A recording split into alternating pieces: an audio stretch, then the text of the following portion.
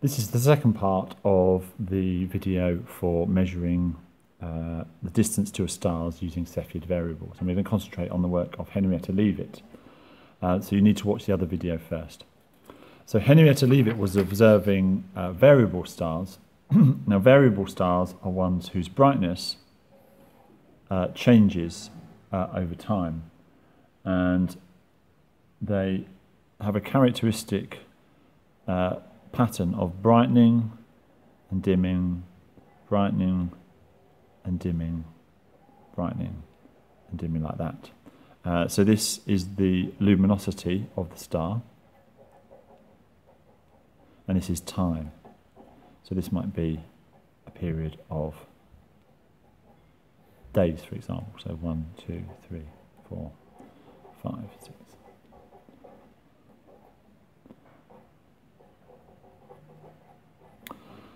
So she was measuring the period of brightening and dimming. Now the period of brightening and dimming is just like with any wave, it's the time taken to go through one complete cycle. So if that's on day 2 and back to there on day roughly 5.5, then that's approximately 3.5 days period. And you may be asked to calculate the period of oscillation of a variable star in your exam.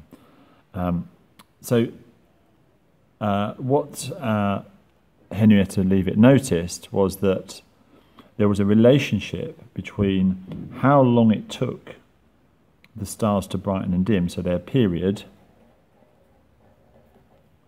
of brightening and dimming, versus their luminosity. And what she began to do was to catalogue the stars, which she knew all the same distance away, and produced a very famous piece of data. So each one of these will be one of her data points. And what she discovered was that the period of luminosity in days was directly proportional, or seemed to be, sorry, not directly proportional, was related to the luminosity. Now this scale is not linear, it's a logarithmic scale, that's why it's not a proportional graph. What this piece of data meant essentially was that if you could find a Cepheid variable star and measure its period of brightening and dimming, and let's say it was 5 days, you could then go up to the graph and then read across from the graph to find the luminosity of the star. Now this is incredibly important because what it means is, that going back to our original idea, that the luminosity, the observed brightness and the distance are linked. If you can find the luminosity of the star and then you measure the observed brightness from Earth, you can then calculate the distance away. So the Cepheid variable method uses a Cepheid variable star, which you then measure the period of brightening and dimming, which is something you can do fairly easily from Earth. Plot yourself the graph of brightening and dimming for that star, work out its period, then go to the graph, that one's 3.5, go to the graph, and then that tells you the luminosity. So what Henrietta Leavitt started to do was to then catalogue the distance to all the different galaxies that she could in the universe. She would find a galaxy, so a galaxy, remember, is a collection of stars all orbiting around a central point.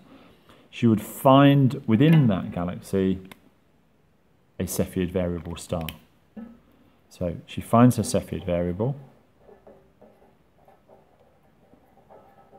She measures the period of oscillation, t. Then she uses this graph to find the luminosity.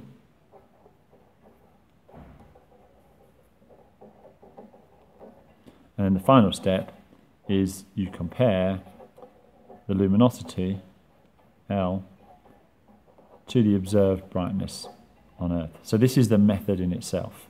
Find a Cepheid variable in a galaxy, measure the periodic time, use this graph to compare the period to the luminosity, then compare the luminosity to the observed brightness measured on Earth. You then assume that all stars in that galaxy are the same distance away as the Cepheid variable star.